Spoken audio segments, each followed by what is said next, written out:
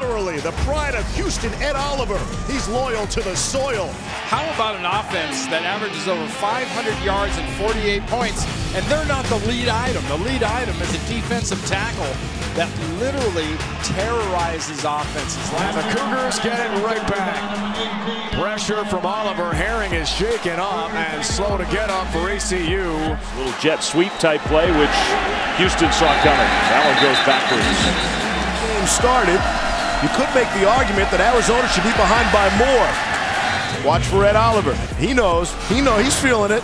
You have to attack, because this player specifically will live in your backfield. The fullback. Lewis tries to keep, gets hit. There's Ed Oliver. You have got to double team number 10. On third down, pressure, and there it is.